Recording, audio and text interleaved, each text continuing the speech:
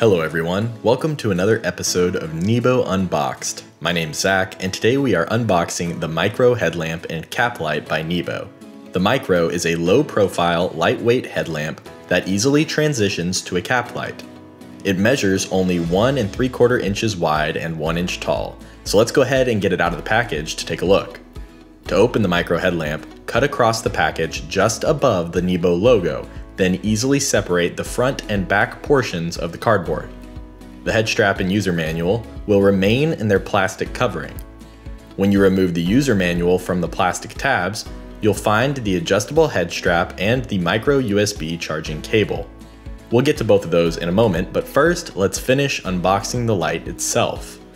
To remove the light, you'll need to carefully cut along the opening of the plastic that houses it. Okay, so here it is, the MYCRO Headlamp. Its 6 light modes, adjustable strap, and cap light clip make it the perfect companion for hands-free lighting for a variety of tasks. First, I'd like to cover a couple features of the light. The MYCRO Headlamp comes attached to its cap light clip, but it can be easily detached for use with the head strap. Also notice, one side of the light has the power button, and on the other side, you'll find the charging port covered by a piece of silicone. To charge your MYCRO headlamp, simply plug the included micro USB cable into your USB charging block and then plug the other end into the micro USB port on the light. Take care to hold the light by the top and bottom to avoid accidentally turning it on and shining the light directly in your eyes.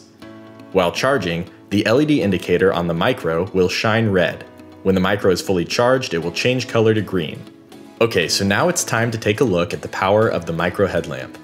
To turn on the light, simply press the power button once. The light will immediately turn on in high mode, which is up to 150 lumens for 1 hour of runtime, shining at a distance of up to 50 meters or 164 feet. Now, since the light has been on for more than 8 seconds, the next time I press the button, it will turn the light off. However, if you press the button a second time within 8 seconds of first turning the light on, the light will change to the next mode, which is medium. And in medium mode, the light is up to 50 lumens for 2 hours of runtime, shining at a distance of up to 18 meters or approximately 60 feet. Since the light has been on for more than 8 seconds again, pressing the button will turn the light off, but another feature of the MYCRO headlamp is the light mode recall. What this means is that the MYCRO headlamp will always start out by turning on in the last used light mode. Since the last mode I used was medium, a press of the button will turn the light back on in medium mode. Pressing the button again will put the light back into high mode at the top of the mode cycle. Another press takes us back to medium, and if you press the button a third time, low, which is up to 15 lumens for 5 hours, shining at a distance of up to 10 meters or 33 feet. The next 2 light modes of the MYCRO headlamp are green and red modes, which can be activated by clicking the button a 4th and 5th time. In both of these modes, the light is up to 10 lumens for a runtime of 10 hours, shining at a distance of up to 14 meters or 45 feet. That completes the mode cycle of high, medium, low, green, and red using a single press of the power button. But there is one additional light mode you can activate as well. If you press and hold the power button on the MYCRO headlamp while it is on, it will activate turbo mode, which is up to 400 lumens, shining at a distance of up to 80 meters or 262 feet. The MYCRO headlamp will remain in turbo mode until you've turned it off, or for as long as 30 seconds. After 30 seconds of being on in turbo mode, the MYCRO headlamp will automatically fade to the mode you were using prior to activating the turbo mode. This feature protects the battery, and it prevents the light from overheating. The MYCRO headlamp also features a direct to red option, which is activated by pressing and holding the power button while the light is off. Doing so will also reverse the mode cycle, so now pressing the button a second time will activate green mode, then low, then medium, and finally high mode. Now that I've walked through the light modes, let's get to the headlamp functionality of the MYCRO.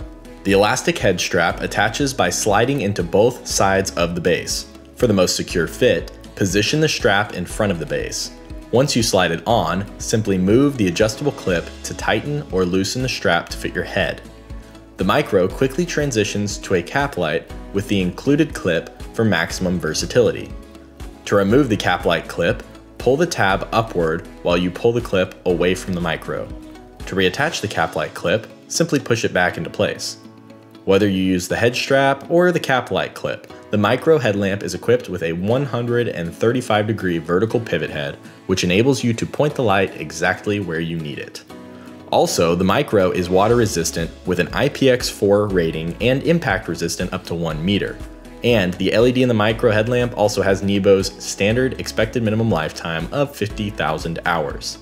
Okay, so that's the MYCRO headlamp from NEBO. This versatile headlamp and cap light is a mighty powerful light, lightweight enough to go everywhere and bright enough to light up any task. Well, that's going to do it for this episode of NEBO Unboxed. Once again, thanks for joining me. I'm Zach, and I'll see you next time.